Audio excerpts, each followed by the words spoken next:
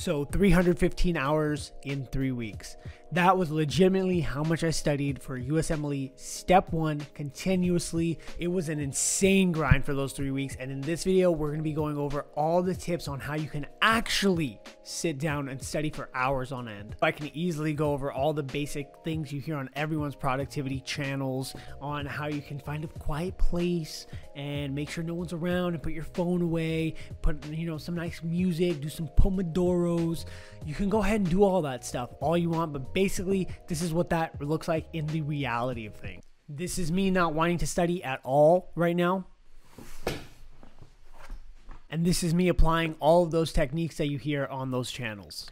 It is a quiet place. I'm going to go ahead and put my headphones on. We're going to go ahead and study for 15 minutes and then go take a break. Nobody's around. I'm going to put my phone away. But guess what?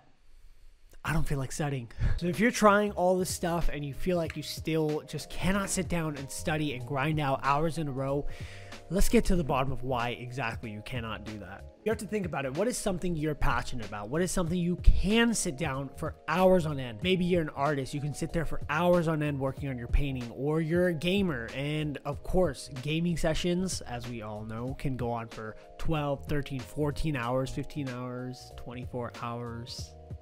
People that can do all sorts of things. What is something you are passionate about that you can do for hours without being told to sit down and have to go through all these preparations? Because if you think about it, do we really sit there, make sure we're in a quiet environment and get our headphones on and put our phone on silent where we're going to sit there for a 24-hour gaming session? Absolutely not. You get there and you just do it because you want to do it. Okay, I'm just going to put my phone on silent. Hey, everyone, stay quiet. I am gaming.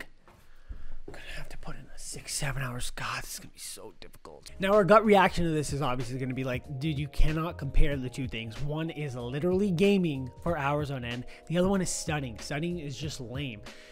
And I'm going to have to disagree with you on that. Hey, let's take a deeper dive. When you're gaming all those 24 hours, are you actually having a good time? Say you're playing a video game and you're going through the single player and there's obviously going to be hours on end where you're not doing anything exciting. You might be doing a side quest. You might be traveling around, but you're still grinding through it. You may come across a part of the game that you absolutely don't like, but you still go through it.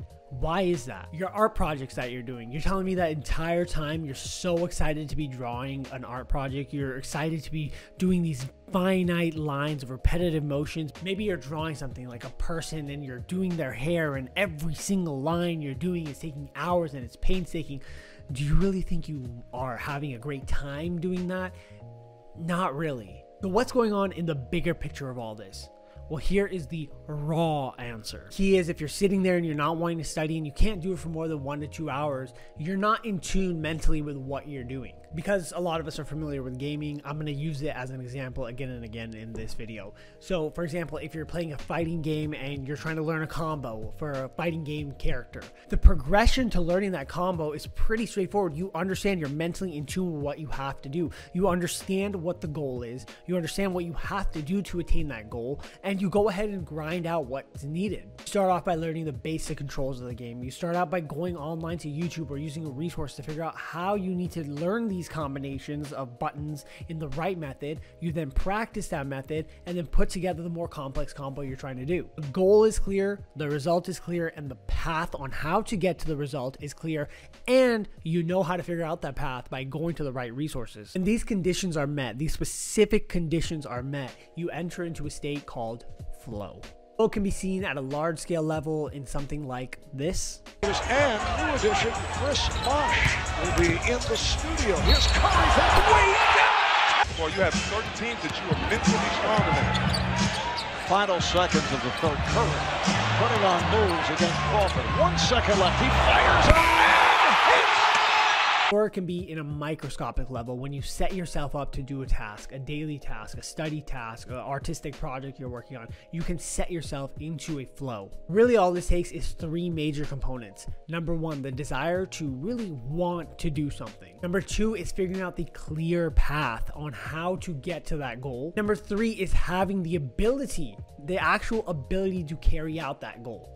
And honestly, the hardest part for most people is going to be that first step, the desire, the want to actually do it. I know back when I was in middle school, I wasn't that great of a student, and every single time I tell myself I want to get straight A's, I want to do well in school, but I really genuinely didn't really want it. If I go back and I'm honest with myself, I didn't dedicate myself to it. I didn't go searching for the path of what I needed to accomplish. I didn't even have a real clear goal of what my end result would be. The first part is always figuring out, what do you want? What is it that you really want to work toward? And do you really want to work toward it? Because in the end of the day, if you don't want something for real, you're not going to go ahead and accomplish the full 3 steps to enter that state of flow to make progress overall. Think about the last time you wanted something, like you really wanted something, and what it took to accomplish that.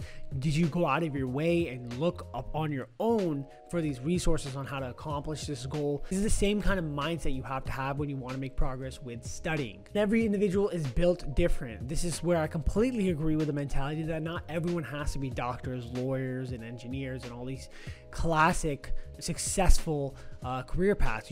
Everyone is different. You have to figure out what you want, or else you're not going to enter that state of flow. You can't really get into flow with something that you don't want. So once you figure out that want, from there you figure out the path. You go down the resources. The internet is just full of endless resources at this point, so nobody has an excuse on not knowing how to do something. So once you have figured out what you want, you go ahead and find the resources, and then you grind out the path. And of course, the third one's kind of self-explanatory. Your goal has to be within the ability of what you want to do, or else I can't just sit here and be like, I want to be an NBA player, I'm going to enter my state of flow. It's not within my ability at this point. Unfortunately, it might have been sometime in the past. Then you just get to work. The hours will start building themselves up. When is the last time you did a gaming session, and unless your mom is behind you with a jumble about to hit you across the head, when is the last time you actually tracked your hours? Like, man, I'm putting like 3-4 hours on this gaming session. It just starts, you get into the flow. You get 8-9 hours before you know it. You've grinded out this giant gaming session. It's very similar with studying. When I was doing USMLE Step 1, not one point did I think during the entire day, man, I've been sitting here studying for like 7-8 hours straight. That just didn't occur to me. I was just in the moment, doing my questions, going and reading my book and revising and doing all the spiderweb stuff.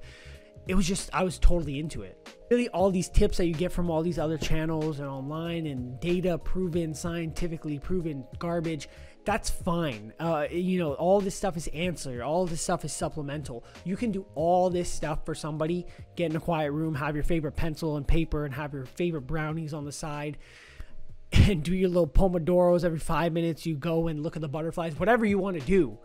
It's not going to matter in the end of the day if you don't really want it.